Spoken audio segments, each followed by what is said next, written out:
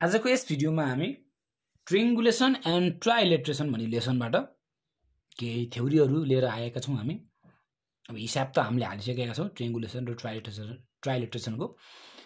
त्यही माथि आज हामी थ्योरी कस्तो आउँछ त, हिसाब आएन भने यो ट्रियंगुलेसन लेसनबाट हिसाब आएन भने थ्योरी के कस्ताहरू आउन सक्छ त हो, त्यसकै बारेमा आज हामी डिस्कस गर्न गइरहेका छौं। भिडियो अन्तिमसम्म हेर्दिनु होला।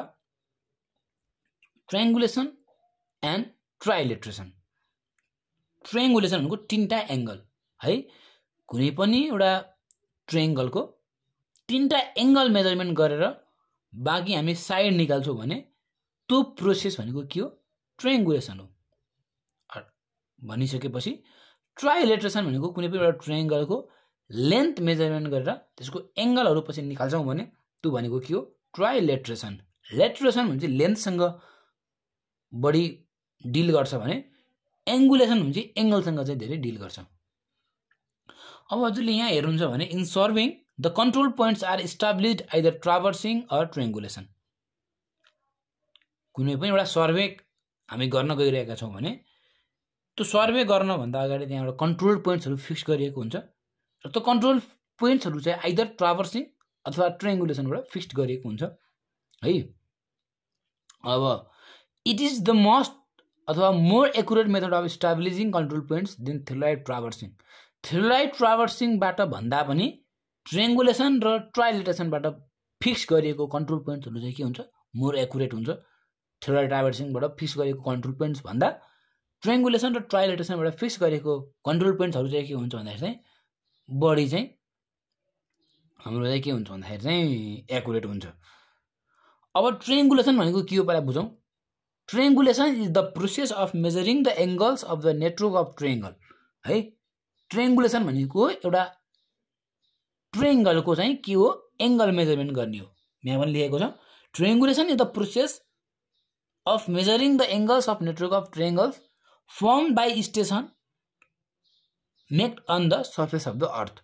कुनै पनि एउटा सर्फेस अफ द अर्थमा बनाइएको नेटवर्क अफ लाइन जुन हुन्छ, एउटा लाइनहरु हाम्रो स्टेसनहरु हुन्छ है, अथवा नम्बर्स अफ लाइनहरु हुन्छ, त्यो लाइनहरुबाट कनेक्ट, त्यो लाइनहरुबाट मिलेर बनेको एउटा हाम्रो कुनै एउटा ट्रायंगल हुन्छ हो। त्यो ट्रायंगलको चाहिँ एंगल मेजरमेन्ट गर्ने हो। मैले भनिसकेको छु कुनै पनि एउटा ट्रायंगलको चाहिँ जुन हाम्रो धेरै नम्बर्स अफ लाइन हैन, ट्रायंगल अब ट्रायंगल त तीनटा लाइन भयो। अब कहिले काहीँ पोलिगन हुन सक्छ हैन, जतिवटा पनि लाइन बन्न सक्छ, ट्रापर त जतिवटा पनि हुन सक्छ हैन र।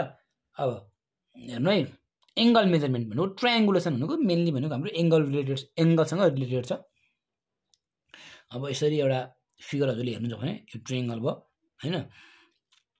अब हामी यसको एंगल, यसको एंगल र यसको एंगल, तीनटा एंगल मेजरमेन्ट गरेर र एउटा कुनै एउटा बेस लाइन मेजरमेन्ट गरेर बाँकी दुईटा लाइनहरु हामीले निकाल्छौं भने त्यसलाई भनौं त के भन्छौं, ट्रायंगुलेसन भन्छौं।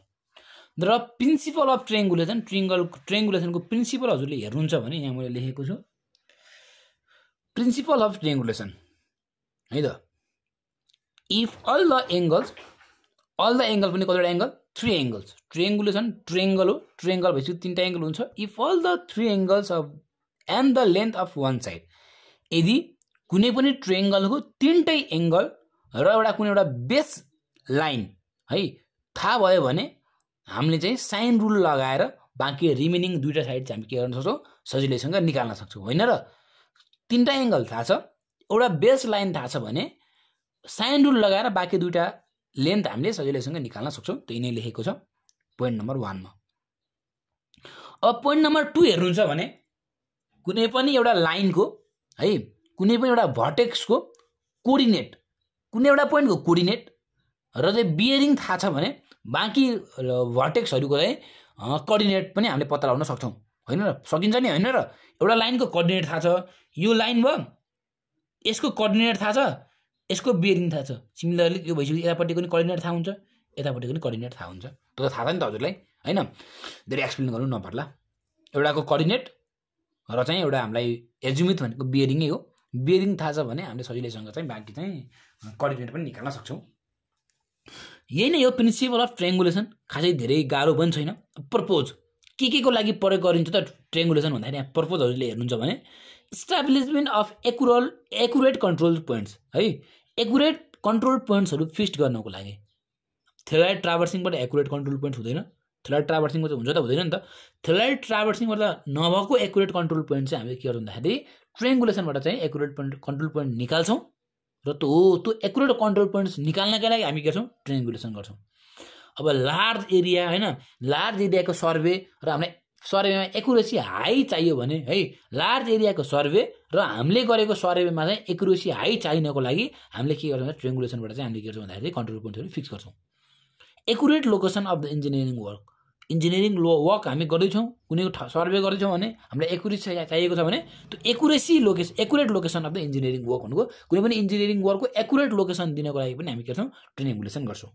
अब इन्जिनियरिङ वर्क भनेको अब धेरै अब एउटा कुनै एउटा ठाउँको टोपोमा म्याप बनाउँदाखेरि हैन त्यो एकुरेट छैन नि त हामीलाई, यो यहाँ पुल यहाँ छ, रोड यहाँ छ, कल्भर्ट यहाँ छ, ट्रीहरू यहाँ छ, यहाँ एउटा स्ट्रक्चर छ, त्यही नि त पर्मानेन्ट लोकेसनहरू हो। त्यो एकुरेट लोकेसनहरू चाहिँ चाहिनको लागि पनि अथवा एकुरेट लोकेसन फाइन्ड गर्नको लागि पनि हामीले चाहिँ ट्रायंगुलेसन गर्छौँ। Transferring the control points across the wide C channel large water body इटिसी भनेको कन्ट्रोल पोइन्ट्सहरूलाई ट्रान्सफर गर्नको लागि है त। एउटा ठाउँमा भएको कन्ट्रोल पोइन्ट्सलाई टाढा ट्रान्सफर गर्नको लागि पनि हामी गर्छौँ ट्रायंगुलेसन चाहिँ हामी गर्छौँ। Finding the direction of movement of clouds भनेको छ, क्लाउडको मुभमेन्ट फाइन्ड गर्न पनि हामीले ट्रायंगुलेसनको सहायता लिन्छौँ। यसै गरी हजुरले हेर्नुहुन्छ भने स्टाब्लिसमेन्ट of accurate control points for plain and geodetic serving, plain र जियोडेटिक सर्भिङको लागि सर्भिङ गर्नको लागि हामीलाई के चाहिन्छ एकुरेट कन्ट्रोल पोइन्ट चाहिन्छ हो। त्यो एकुरेट कन्ट्रोल पोइन्ट्स निकाल्नको लागि पनि हामी के गर्छौँ ट्रायंगुलेसन गर्छौँ। अब ट्राइलेटेसन खासै त्यति धेरै भिन्नता छैन है, ट्रायंगुलेसन र ट्राइलेटेसनमा त्यति धेरै खासै भिन्नता छैन, पर्पजहरूको लगभग पर्पज मिलिहाल्छ। अब ट्राइलेटेसन हेर्ने भने a सर्वेइङ method in which the length of the side of the chain of a triangle पोलिगन्स are measured भनेको साइडहरू मेजरमेन्ट गरिन्छ है, अनि एङ्गल चाहिँ निकालिन्छ। The angle and coordinates of vertical triangle are computed ट्रिग्नोमेट्रिकल्ली भनेको ट्रिग्नोमेट्री युज गरेर हैन, ट्रिग्नोमेट्री युज गरेर हामी के गर्छौँ भन्दाखेरि बाँकी चाहिँ हामी एङ्गल चाहिँ सजिलैसँग निकाल्न सक्छौँ। साइड थाहा भइसकेपछि हामी एङ्गल चाहिँ सजिलैसँग निकाल्न सक्छौँ। यो त हजुरलाई पनि थाहा नै छ, कस रुल लगाएर कोसाइन रुल छ नि त हामीसँग हैन, कोसाइन रुल लगाएर हामी के गर्छौँ भन्दाखेरि सबै साइड थाहा छ भने हामीले एङ्गल चाहिँ सजिलैसँग निकाल्न सक्छौँ भन्ने त थाहा छ हजुरलाई कोसाइन रुल हैन। Does not involve the measurement of angle, ट्राइलेटेसनमा angle measurement गर्नु पर्दैन, लेन्थ मात्रै मेजरमेन्ट गरे पुग्छ। अरू पर्पज त के हो सेम एज ट्रायंगुलेसनकै पर्पज हो। अब डिफरेन्स बिट्विन कहिले यहाँ फ्याक्ट ल सोधियो होला, डिफरेन्स बिट्विन ट्रायंगुलेसन एन्ड ट्राइलेटेसन के गर्ने त भन्दाखेरि अब यहाँ हेर्नु, ट्रायंगुलेसन भन्छ all the angles are measured, ट्राइलेटेसन all the sides are measured. More economical अनि अलिक इकोनोमिकल हुन्छ ट्रायंगुलेसन चाहिँ, ट्राइलेटेसन लेस इकोनोमिकल, सस्तो धेरै सस्तो त पर्दैन तर लेस, यसको कम्पेरिजनमा lace economical. It has more number of check धेरै गर्न मिल्छ।